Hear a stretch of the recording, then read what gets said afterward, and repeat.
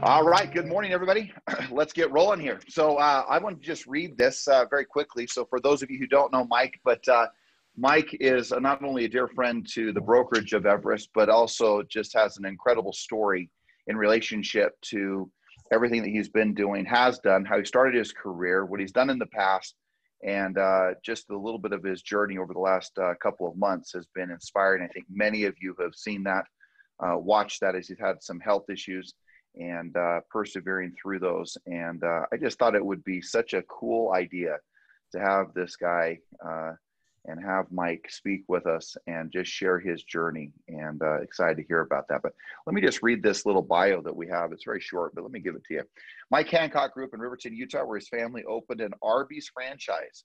Growing up in a family that runs a restaurant business instilled in him the importance of the value of the guest experience and delivering the high level of service the customer deserves. He eventually graduated with a business degree from the University of Utah. Good job, the right school. There you go.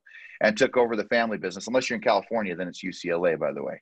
He was elected as an officer in Salt Lake City, Arby's designated market area, and has spent over a decade learning growing skills in finance, accounting, customer relations, and experience marketing, and the training and development of others. In June of 2016, Mike began his real estate career. So he's only been a realtor for a short period of time, with the goal of building an investment portfolio, and soon fell in love with helping others meet their personal real estate goals. He's now an associate broker with a master certified negotiation expert designation.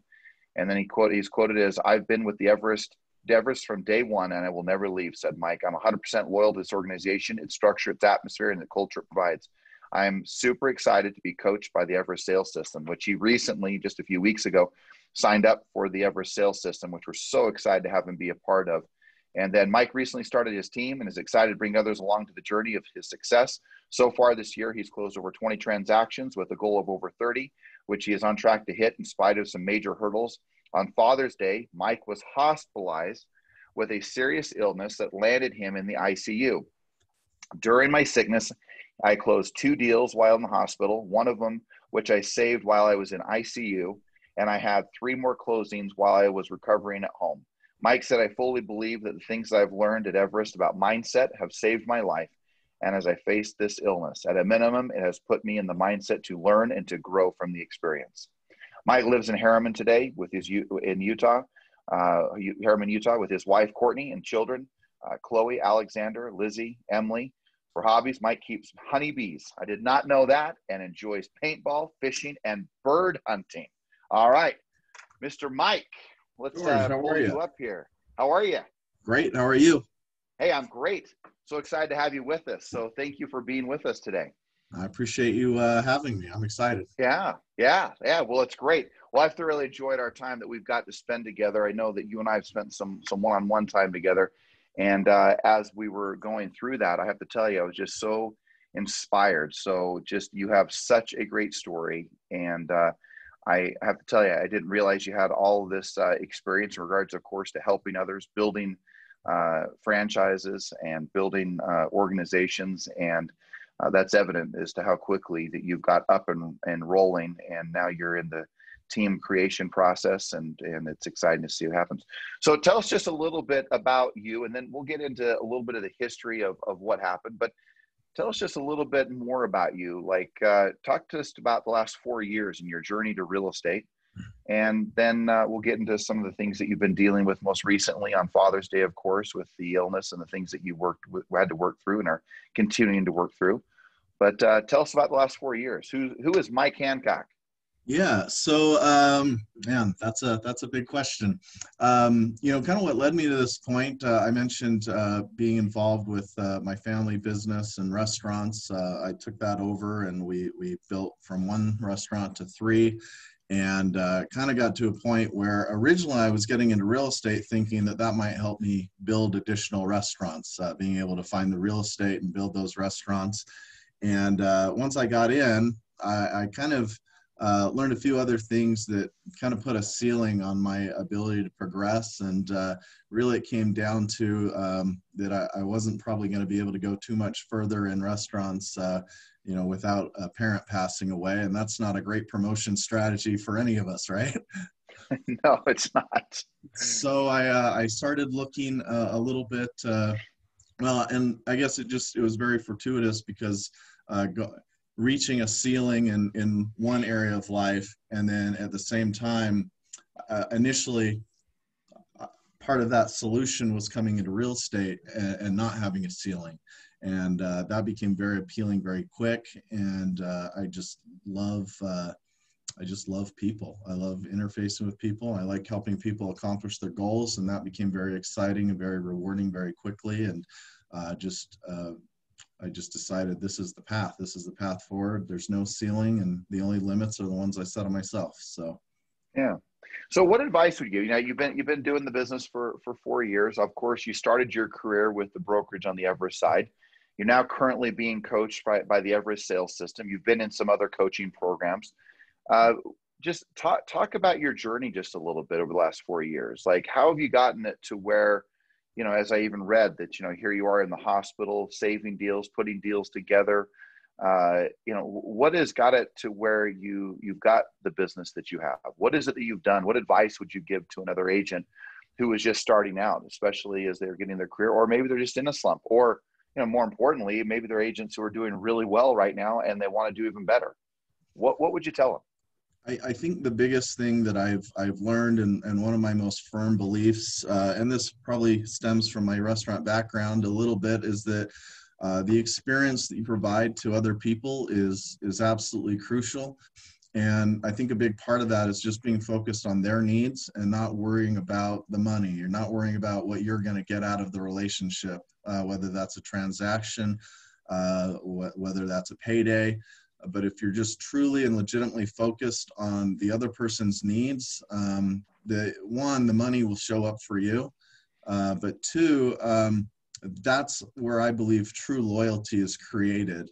And that was, reinstilled by some of the things that, came as a result of some of the sickness, or those beliefs were reinstilled in me as some of the fallout from the sickness I went through. So.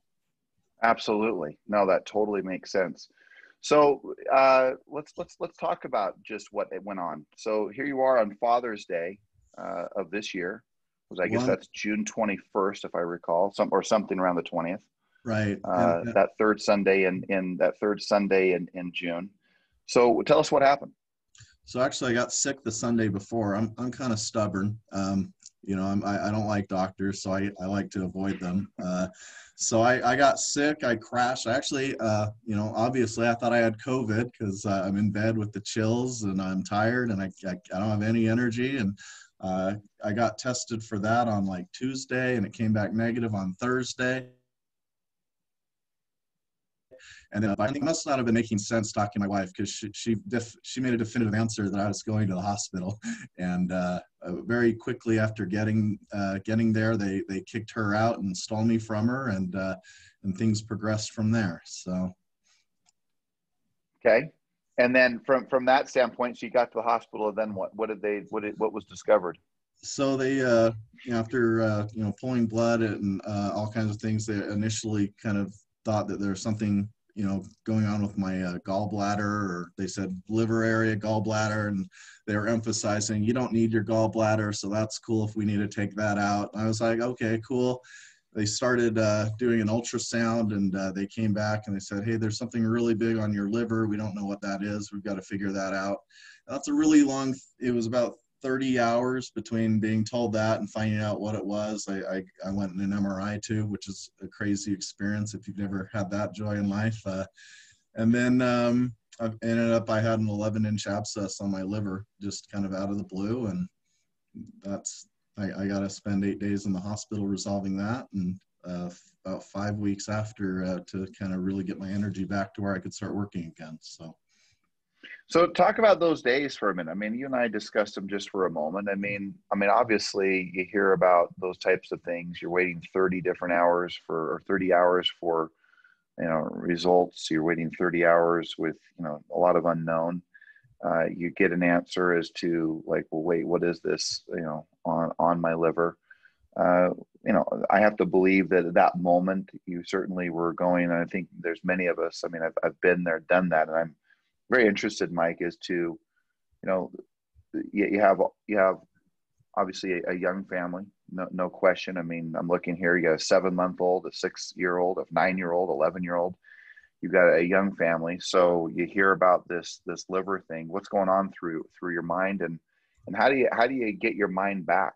And what I was also so touched by it, and was what you did at the tail end, or while I think you were still in the hospital, you put out a post of gratitude, which I thought was so inspiring and touching. So what was going on for you during that time frame mentally, and how did you get back mentally?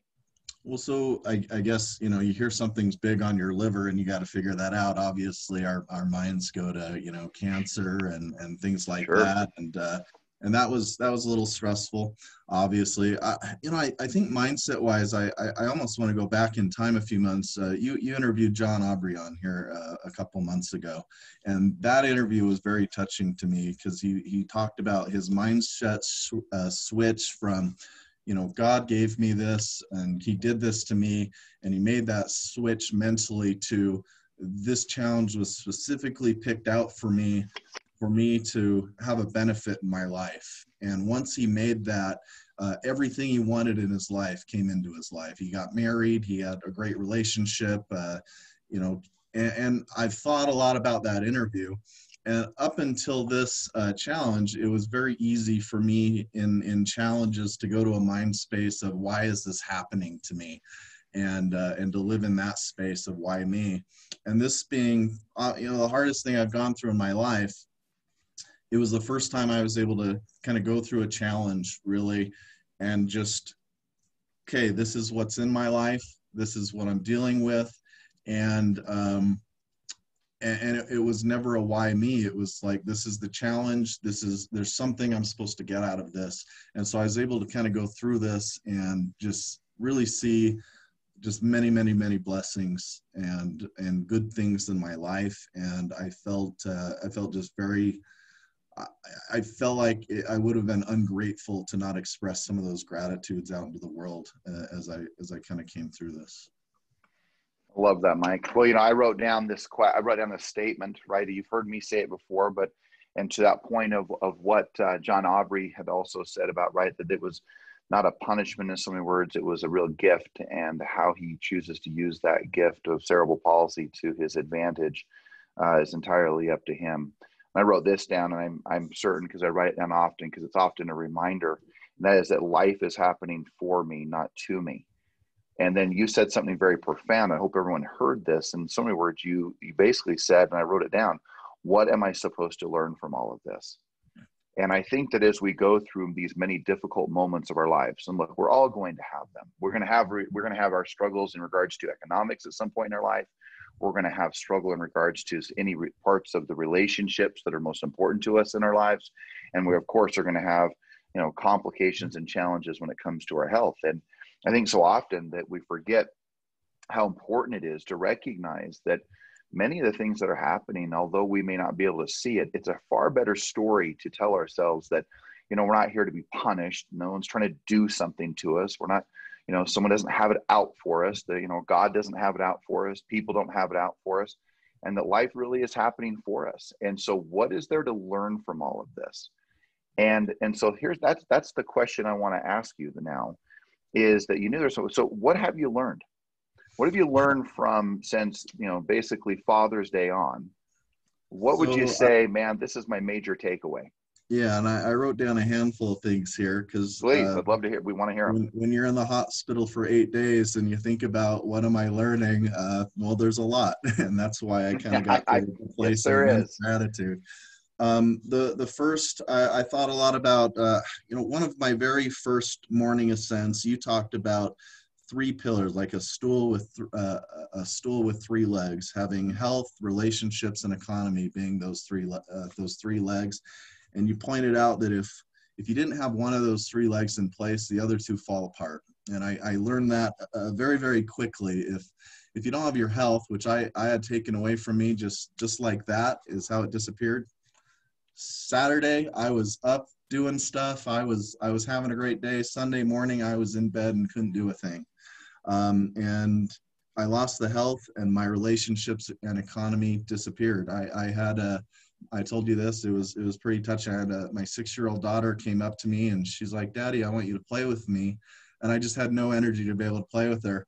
And then she hit me with a double whammy saying, "You never play with me because you're always at work." Mm. And so I kind of came out, one, the importance of equally focusing and having a balance on those 3 areas of your life, because not only did having my health rob me of my relationships and my economy, but focusing too much on work was robbing my relationship with my daughter and my other kids, I'm sure. So I one love of my that. big takeaways was just, we've got to have a balance. And if we don't have a balance between those 3 areas, all the areas will suffer and collapse altogether if we ignore those long enough. I So love that that. was one That big is takeaway. fantastic. Wait, I hope everyone's hearing that. That is those 3 pillars, right? The economics, the relationships, and the health. And you look at those relationships. I always talk about these 5, Mike, just as a reminder to everybody. But the relationship with yourself, your relationship with God, your relationship with your intimate partner, your relationship with your children, and then I always say the 5th is everybody else, whether that be close friends, associates at work, clients, people, or the person at the checkout line, the way in which you relate to humanity overall. And I hope that when we talk about the finances, if you're taking notes, guys, just remember, it's not just the cash flow, it's the assets. And we want to make sure we create cash flow. Cash flow helps us to build or to buy assets, and assets then eventually, hopefully, the end result is that those assets are producing cash flow.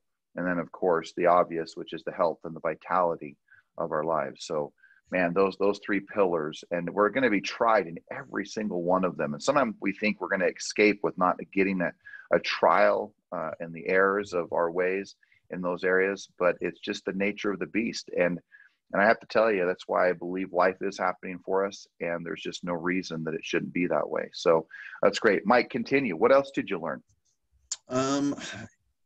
Again, it reinforced in me the needs that you take care of other people before you. George, so I work a lot with buyers, and as part of that relationship, I a lot of times am meeting people that, they've known me for 30 seconds before we start working together. And I'm not really big personally on the buyer broker agreement, because I tell them that, listen, we've known each other for a minute, and it's weird to say, let's enter into a legal agreement. And I say, I want the opportunity to earn your business, and us signing that document will be the natural result of me doing my job.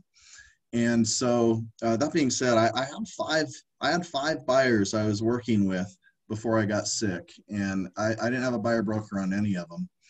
And one of the things that stood out to me coming out of it is I had one of my buyers stalk me, found where I lived, and they brought my family dinner while I was in the hospital. And that just blew me away. It completely blew me away. It was definitely not expected. And, I asked them about that, and they just said, Mike, you've put our needs above anything else, and we wanted to do something to help you. That's And awesome.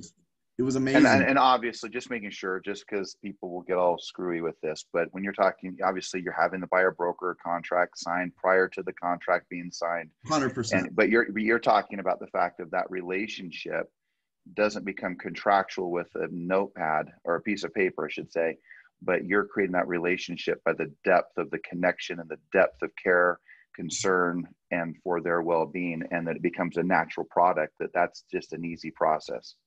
And I think that loyalty created through addressing their needs and being focused on them, I think that's more powerful in a legal contract. I mean, that's What I have loyalty. found off, and Mike, what I found oftentimes in those scenarios is that it becomes a deeper relationship, and it makes you have to even become a better agent.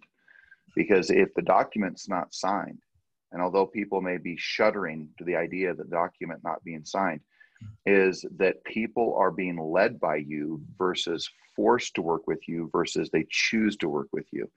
And there's a different energy that comes from that. So what's interesting is I speak very seldom about this, but I was very similar as I worked with buyers. And I look back at my career now of over 26 years and how seldom ever that I can remember, in so many words, getting, quote, screwed over because I did all this work for an individual and then they decided to go a different direction.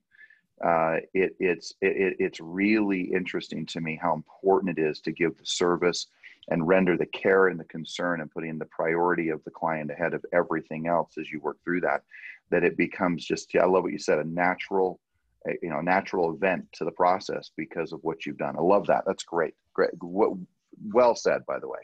Yeah, and so kind of in that vein, I had the 5 buyers I was working with. I didn't have a buyer broker, and I disappeared on them for 6 weeks. And in my mind, I thought they have 100%. I don't blame them at all if they've all moved on, because they're invested in getting into their home.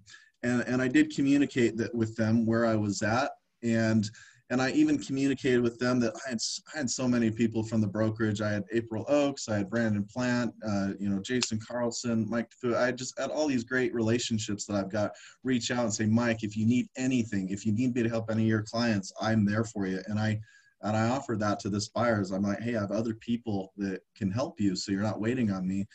And all 5 of them said, no, Mike, you get better. We'll be here when you're ready to go. Awesome. And that blew me away.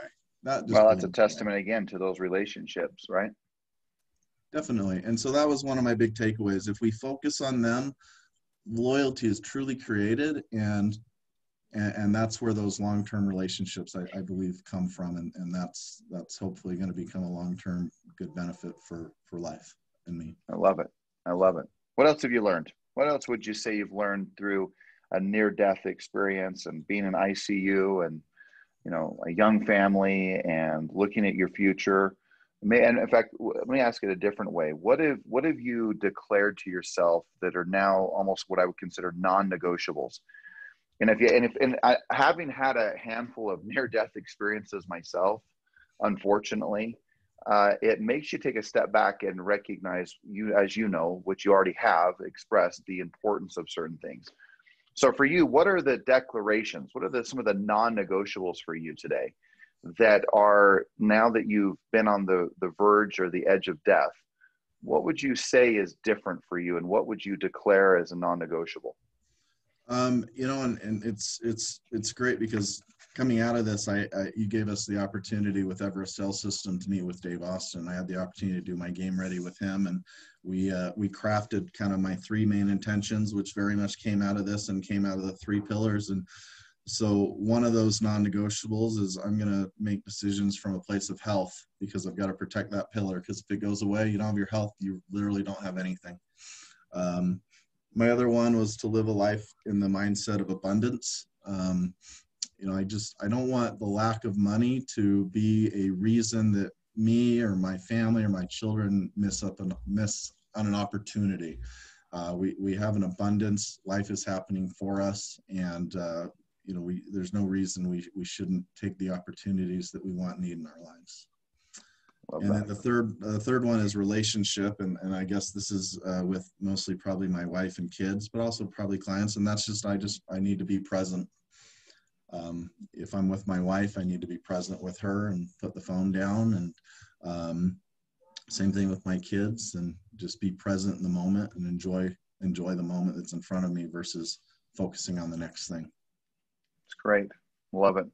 What would you say from a business standpoint, Mike? What would you say is, if as a newer licensee, what would be some of the things that you would say, hey, this needs to happen, and you need to be doing these things? If you're new to the business, or you're just sitting there kind of in a funk and you want to get more business done, and we've had the virus, we've had all the politics, we've had all the civil unrest, we've had, gosh, so many emotional things going on. What would you say to an agent today should be some of their minimum standards? One, I would say you're in the right place with Everest, because I really think that the culture and atmosphere impacts our mindset. And if we're in the right place, if we're spending time on letting the news and all the trash that's out in the world seep into our mind, then we're already starting behind. So I think, one, you've got to be in the right place, you've got to be in the right mindset, and I firmly believe this is the place, this is the culture I want to be immersed in, and I would think that's true for anyone else. 2 is just don't don't be afraid of the process. You've got a prospect. And, I mentioned being sick and my economy disappearing, and that might sound weird when I say I also closed 5 deals while I was sick. But I also know that this business is about filling a funnel, and that funnel is future business. So I didn't prospect for 6 weeks. So I know the natural result of that is my October and November are probably going to be a little sparse. But I'm working really hard to make up for that. So yeah, I would say you've got to prospect and work on skills and be in the right place that you can protect your mindset. Yeah. So that's what I'm hearing. So one, don't underestimate the magnitude of environment, right? Yeah. Number two, environment is not only people within the company, but people on your outside circumstances, right? Who you spending your time with has such a profound impact. And sometimes we think, oh, it's no big deal, I'm fine.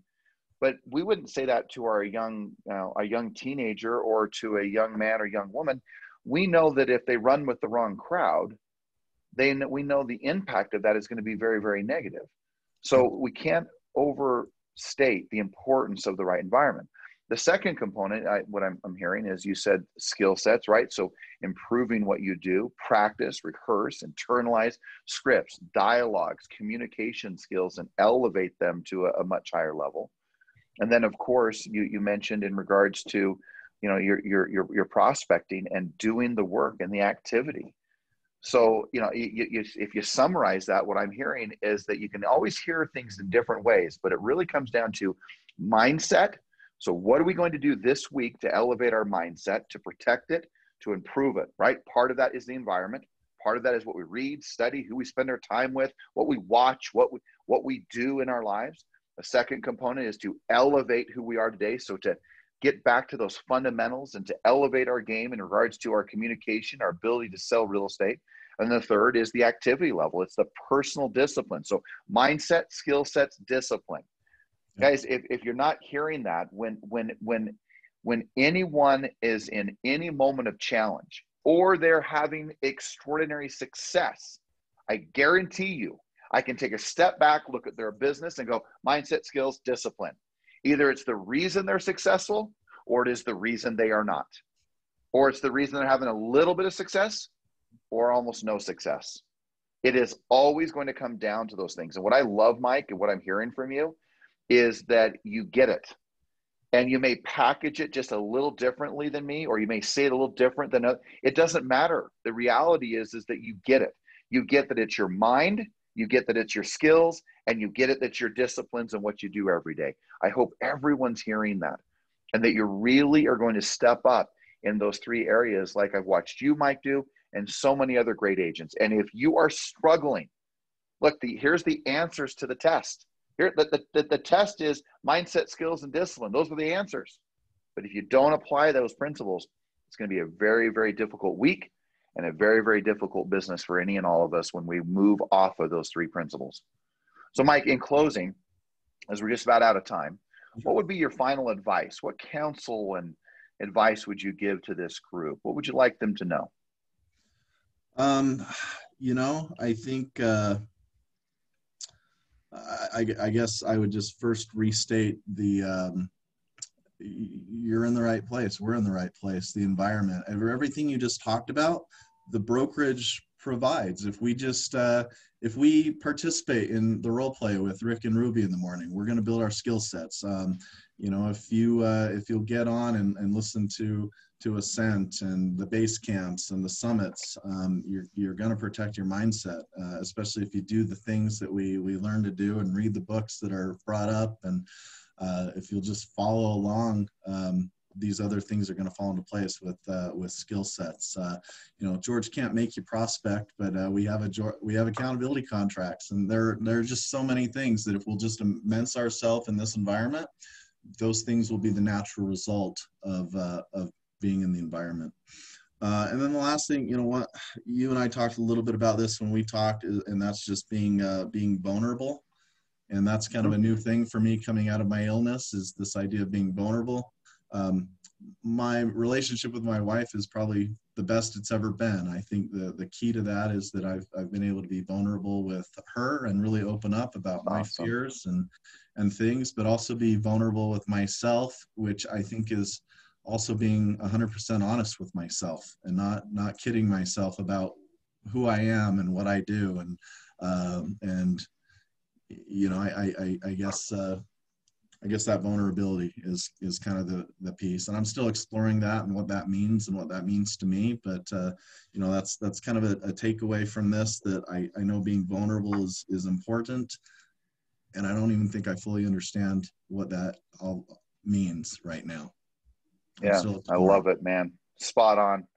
I wrote down here with when you were saying, I said, what is easy to do is just as easy not to do. And you gave a list of a handful of things, right? Hanging out with Rick and Ruby at the morning Ascents and the role plays and the ones that start at 7 a.m. or, attending this, what is easy to do is just as easy not to do. And how often we don't do the things that are so easy. And you're spot on. And, look, the queen, if you would say, of vulnerability, who really went viral on vulnerability, is, of course, Brene Brown. And anything that she's written, I've tried to take full account of and read and study. And just even her audio thing, I think it's called The Power of Vulnerability, or her TED Talks on vulnerability, and Living Greatly, or Daring Greatly is one of her great books, one of my favorites. And I hope that those of you who haven't read any of those books, I would encourage you. And for years, I've talked about the idea of true friendship. And on my wall over here, I was given a gift, and it gives these 5 principles of true friendship. And Mike, if I have to tell you, we'll wrap up with this, but I'll just read them. And the first one up there is integrity, right? Living a life of integrity. And we have contracts with ourselves, we have contracts with others, but to truly exercise and to execute upon those moments of integrity within our lives. And then the second is gratitude, and being incredibly grateful for every moment of every day. The third is loyalty. And what's interesting is that you didn't read my list, you brought it up, but it's interesting. Loyalty is such a foundation to true friendship and to wonderful relationships. And even when we get into the depth of intimacy, right? Loyalties, integrities, gratitudes, how important they are as we move through our lives. And then the last 2 are forgiveness, right? Having a forgiving heart, because no matter who's around us, no matter what, people try their best, and they still make mistakes. They still err in their ways, and we have to have a forgiving heart. And then the last is the word that you brought up, which is vulnerability. And I've often recognized that if those relationships and friendships that I have that are the closest ones of my life are the ones that have those 5 ingredients of integrity, gratitude, loyalty, forgiveness, and vulnerability. And they're so important to our lives. And you're exemplifying that, Mike. You're such a great example. And I'm so thrilled for what you've done. And I'm even more excited to see what you're going to do, because I know that you're not going to stop. And I know you're going to do some extraordinary things. And you're a great leader. You're a great friend, not only to me, to the company, but grateful that you're part of our lives, and grateful for today. So thank you, Mike, for everything. Well, thank you. I appreciate you creating this organization, and we don't have nearly enough time for me to express the gratitude and the things that it's brought into my life. So just thank you. Yeah, well, absolutely, Mike. Well, thank you. And thank you for contributing today and being a contributor to the organization and the people within it. So, all right, with that, let's wrap up. Let's do some closing affirmations, guys.